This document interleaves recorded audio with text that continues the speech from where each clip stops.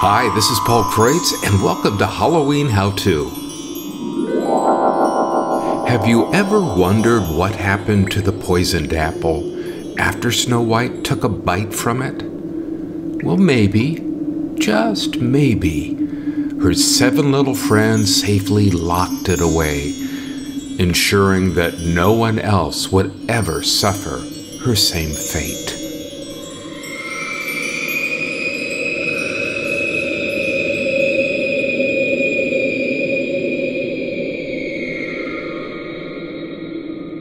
In this edition, I'm going to show you how you can use fiber optics to enhance this and other Halloween props and displays. How is it done?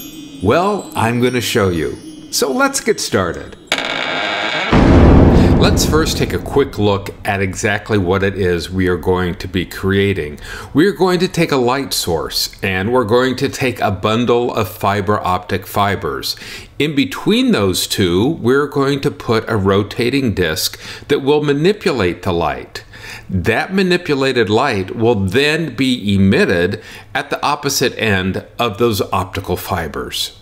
Here are some of the key items that you're going to need to create the apparatus. You need a geared electric motor, and for this particular motor, I've listed the information on purchasing it online in the description below. This electric motor rotates at 5 RPMs, and that's revolutions per minute.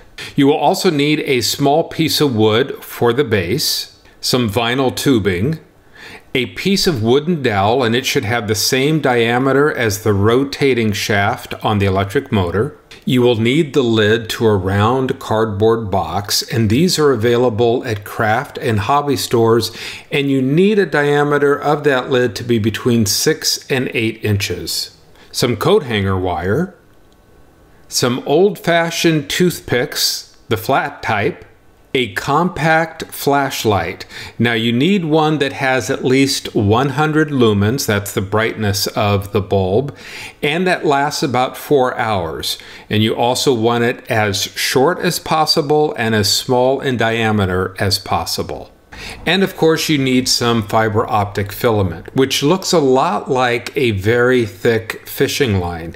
In fact, this fiber optic material is about the thickness of a sewing needle, and I used about 40 feet of it. Now, the interesting thing about fiber optics is that no matter how long the piece is or how many loops or turns you have in it, when you shine the light on one end, it will emit equally on the other end. Well, let's start assembling the apparatus. Now, I happened to find this round cardboard box with its lid at a thrift store, and as you can see, it's approximately 8 inches in diameter. I then cut a piece of wood for the base that was the same length. So the piece of wood that I have is 8 inches by 5.5 inches by 5/8 inches thick. Give yourself a center mark on the length of that piece of wood and go ahead and line up the rotating shaft of the motor with that center mark and the back of the motor with the back of the piece of wood. Use those wood screws as set screws and attach that motor to your wood base. To attach the wooden dowel to the rotating shaft of the motor, we're going to use the vinyl tubing to create a compression fitting. You can buy vinyl tubing at a hardware store, and when you do, you want to look at both the OD, which is the outside dimension, and the ID, which is the inside dimension. You want the ID, the inside dimension, to be the same or slightly smaller than the rotating shaft on the motor, which is also the same size as the wood dowel that you were using. Using a small piece of that vinyl tubing, slip about 1 inch of the wooden dowel into the tubing and leave enough of the tubing so it can slip over the rotating shaft of the motor. The fit should be snug. Next, we want to create a disc that is 2 to 3 inches in diameter, and in the center we want to drill a hole that is the same diameter, if not slightly smaller, than the wood dowel. Now you can make this disc out of plastic, heavy cardboard, or even this cutting board material. Place a couple pieces of double stick foam tape on the top portion of the disc and slide it over the wooden dowel. Position the disc on the dowel until it is slightly higher than the upright flashlight. Then cut off the excess dowel. Make sure that the disc and the dowel are perpendicular to each other. Place some glue where the disc and the dowel meet. Set aside and let dry. Next, find center on the cardboard lid and drill a hole the same diameter as the dowel. Take your flashlight and place it on top of the cardboard lid, holding it about 1/8 of an inch away from the edge. Make a mark where the center of the flashlight is, and then make an additional mark to the right and the left, both 1/4 inch away from that center mark. Extend those lines around the lid of the box and make sure that you remain consistent with the measurement from the edge of the lid. When you are done, it should look like this. Additionally, make a mark at 12 and 4, and then using a utility knife, cut this area away. To reinforce the lid because of what was cut away, use 2 pieces of the clothes hanger wire bent at a 90-degree and glued on the lid and the side of the lid with a glue gun. Now that we have reestablished the structural integrity of the lid, we can add the final touches to it. By adding some clear colored plastic to the cutout area of the lid of the box, you can change the color of the fiber optics. I happen to find these at an office supply store, and you can simply cut them to fit and glue in place. Now the twinkling effect is achieved by gluing the flat toothpicks onto the surface of the lid. You can vary the distance that they are from each other, but always make sure that they point towards center. Now here is the finished lid. It might not look very pretty, but the effect that it creates certainly is. To hold the flashlight upright and in position, you can use a small piece cut from the end of this pipe insulation. Glue it to your wood base, and then you can simply place your flashlight into it, and it will hold it where it needs to be.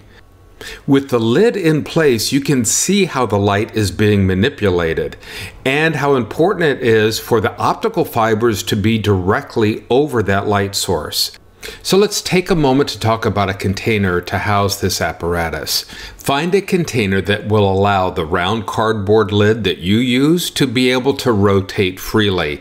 And because it's probably going to be set to one side, you are going to look for something that is almost twice the size from side to side as it is from front to back. Also make sure that it will be able to accommodate the overall height of the wood base, plus the flashlight, plus the rotating cardboard lid. Once you have positioned your apparatus in your container, you will want to drill a hole or holes directly over the light source. This is where the bundled optical fibers for the apple goes, while the smaller bundle of optical fibers for the base goes into a hole adjacent to the other hole. A piece of clear strapping tape over the hole on the inside of the container lid will prevent the bundle ends from touching the rotating cardboard lid.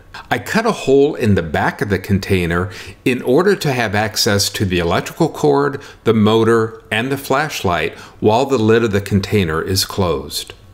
If you're using the fiber optics to maybe enhance a different prop, possibly a magic potion bottle or maybe a magic spell book, and the surface is either wood or plastic or cardboard, you could actually drill the holes for the fiber optic fibers with a very small drill bit. Then enlarge the end of the optical fiber by holding it up against the hot tip of a glue gun. If the prop that you want to enhance with the fiber optics is of a softer material, such as this imitation apple, which is actually made out of foam, you can start the initial hole with a safety pin and then carefully feed the optical fiber through that hole. If you're looking to duplicate the same look as this poison apple prop, the hand that I used is actually a ring display hand made out of hollow plastic, and it was purchased at a hobby store. I marked where the natural joints are, cut those and then used wire and tubing to rejoin those fingers together. What that allowed me to do is to reposition the fingers to accommodate the apple. And the glass dome? Well, that is simply a $4 thrift store find. This is why I love Halloween. You can turn down the lights, turn up the special effects, and create magic.